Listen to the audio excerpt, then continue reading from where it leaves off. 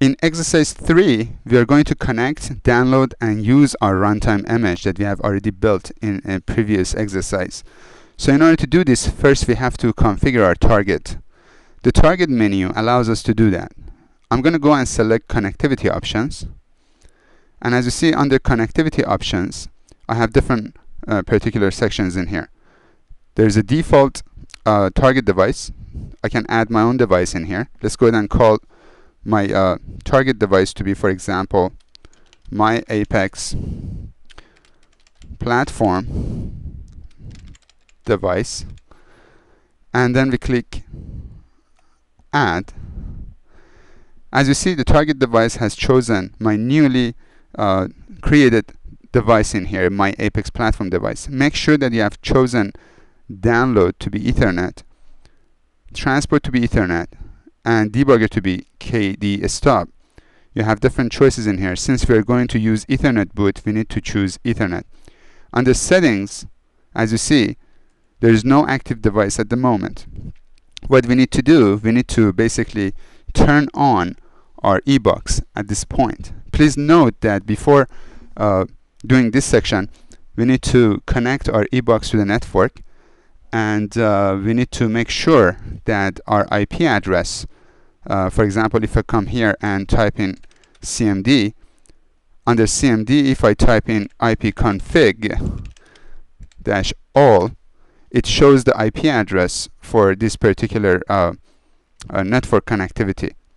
We have to make sure that the network connection in this scenario is set to a particular IP address. So if I go and take a look at my IP address, as you see, the IP address for this particular workstation is 192.168.2.201. Your eBox basically has a particular configuration that has to match this subnet. Part of this particular demonstration, we have set the eBox, part of the autoexec batch file, part of the configuration, to basically have 192.168.2. A specific IP address number. That IP address has to be different from this number on your workstation. The only thing that I needed to specify in here is that your particular eBox should be part of the same subnet, and you should connect it either via crossover cable or via a hub. As you realize here, the connectivity now is available. I've already turned on the eBox. Part of the eBox, there's a MS-DOS configuration that you can basically use in order to go through the setup and installation for eBox. Part of the default installation option 3 automatically gets launched by eBox itself, and you should see the eBox automatically identify itself as CEPC22544. Originally, we didn't have that active device. You select that, and that way you can communicate with your eBox via Platform Builder. Click Apply, and as you see on the target device, core services settings are updated. You can click on core service settings and make sure the target device is selected. We have enabled kettle on the device boot. We clear the memory on the soft reset, and we enable access to the desktop files. We click Apply and Close. Now we are ready to go ahead and download our image to basically eBox. From the target menu, all I need to do is select Attach Device. There's a dialog box appears, and as you see, it starts downloading the image into my eBox. As soon as the download is finished, I can go ahead and see the Windows CE starts on the eBox itself. If you have connected the eBox into the monitor, basically you can see the Windows CE gets launched. As you see, the debugger window appears here in the Platform Builder. In order to see that Windows CE has already got started, I can also show you the screen on the eBox by going through remote zoom in. On the remote zoom in, as you see, on the default device, we can go ahead and make sure that we can connect to our eBox by selecting on the connection, configure Windows CE Device Manager, select Properties, and all I need to do is select Test. As you realize, it tries to establish a connection to my eBox. You got connected, you heard the noise. Click OK, and OK automatically gets connected, as you see, by clicking on this icon. and we can basically see the screen appeared on my window here. If I change something on my configuration here on the Windows CE device itself and update my image, as you see on the Windows CE image, I am typing a CMD and it launches the command prompt. Now if I type in ipconfig on my basically Windows CE device and refresh this, automatically you see the configuration appears for my eBox. So in this demonstration, as you saw, you could connect to the eBox, download your existing image, and you could test it by basically attaching to the target and running it. Now you have a variety of different options in order to run programs on your eBox. The way we do it, we could basically go ahead and, for example, launch Internet Explorer from our eBox. As you see, if you are connected to the internet, basically it comes with the default settings of iCOB Tech, and you have to make sure that you have selected a particular IP address for your network card on the eBox itself.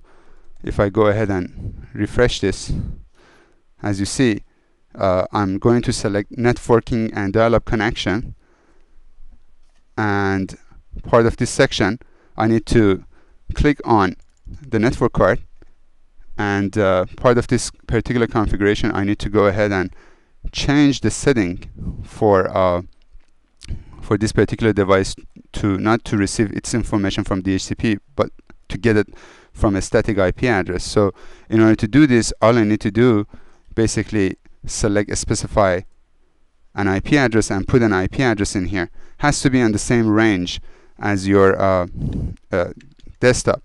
So I type in 192.168.2. For example 1 with the subnet mask of 255.255.255.0 and click OK. So basically now, as you see, the option is set, and I can basically see that the IP address of my newly generated image is now 2.1. So if I go to Internet Explorer again and try to type in the IP address of my development workstation, you should see a page indicating communication has happened between my eBox and basically my development station. As you see, is connecting to my particular station over here. This is coming from Windows CE.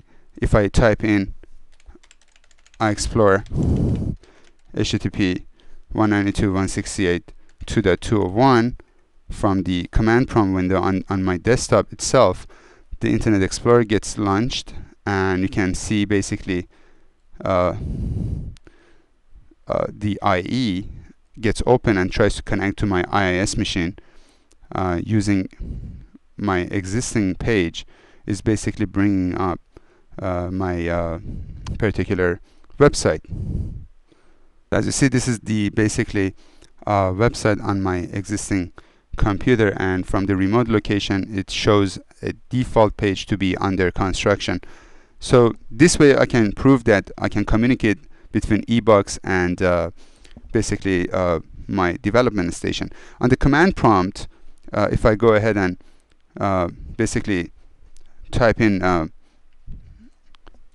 ping that IP address 192.168.2.201, which is the basically IP address of my development station, as you see, it pings appropriately, and it proves that I can communicate with my development station.